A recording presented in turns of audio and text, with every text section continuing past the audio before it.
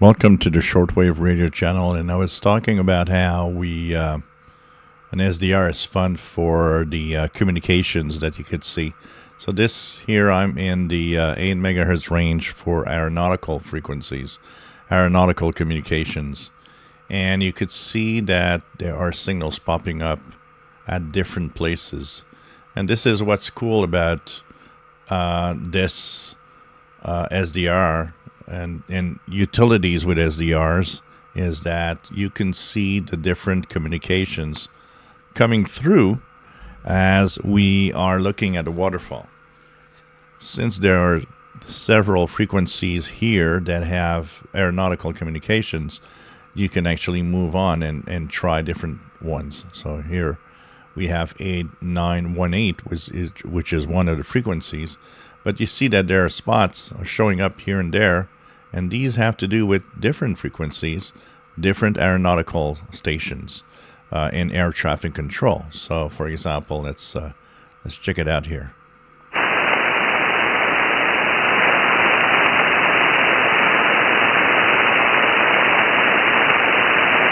Chicago Gator Radio, say again the call sign.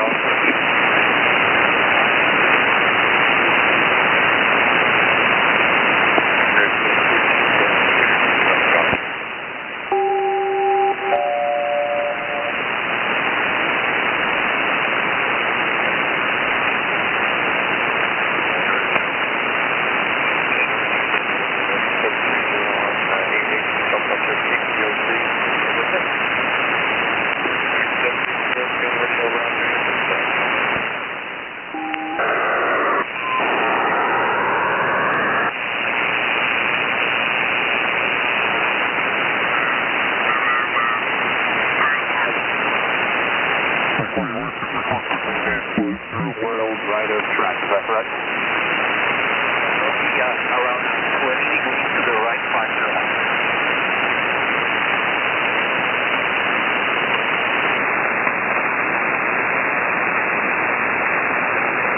Okay, 89 Tango Victor, yeah, you're having a hard time hearing you. Confirm you, how many miles non-radar? They're not going to give you degrees. How many miles right of route do you wish to deviate?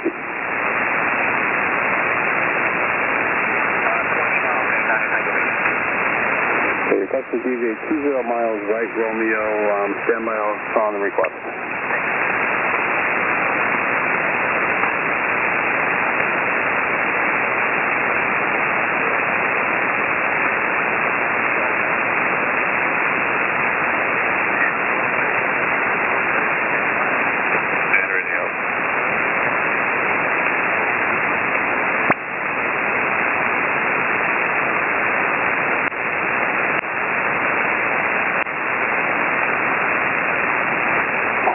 Ruffo 175, go ahead.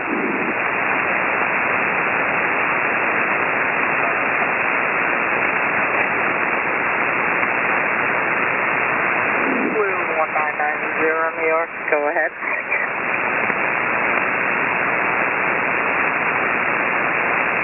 New York test, yeah. JetBlue 1990 New York, go ahead. Sorry about that. What's the wrong frequency? JetBlue 1990, code of 8933. Code check on Bravo Sierra Alpha Hotel, over. Bravo Sierra Alpha Hotel coming up.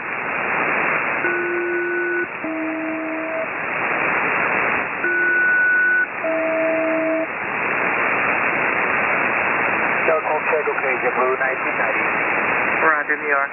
Good night. Good night.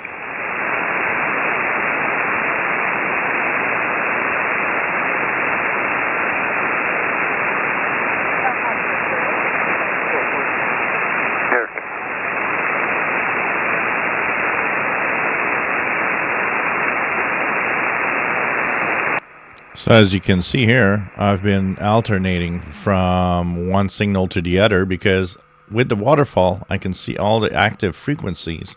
And when there's a signal, it appears. I can move on. I can listen to another frequency. I can just click what's new, what's here. So for example, here now is another frequency that's being active. So this is a cool thing of a software-defined receiver, is that not only are you listening to the main frequency, you can see the activity around it and go and just make sure that you tune that frequency when you want to see what's active and what's happening there.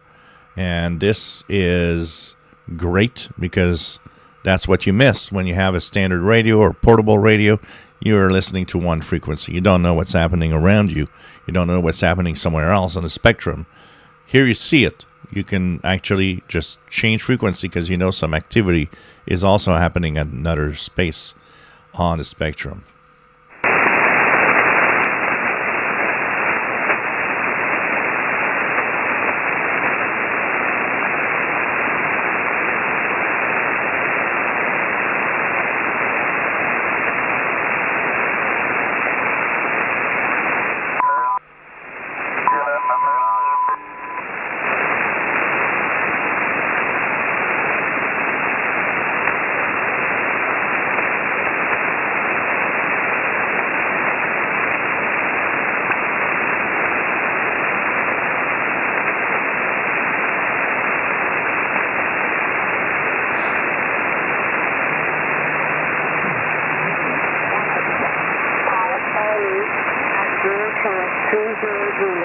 Automated activation, wind 230 degrees, 3 knots, travel pace, temperature 12